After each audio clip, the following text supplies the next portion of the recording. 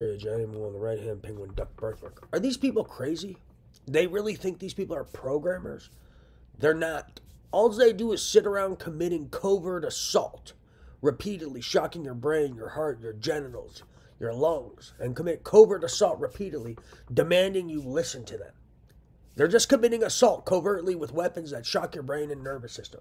They're not programming anything. They're not speaking broad. They did not decipher some language of the mind that they can type into a computer and communicate with the brain. That's why they can't make me involuntarily lift my arm and spin it in some direction and move it at a specific rate and direction. These kids are just committing assault. Why are they not in prison? They're not programming anything. They're committing repeated accounts of assault and aggravated assault and robbery. Why aren't these terrorists in prison?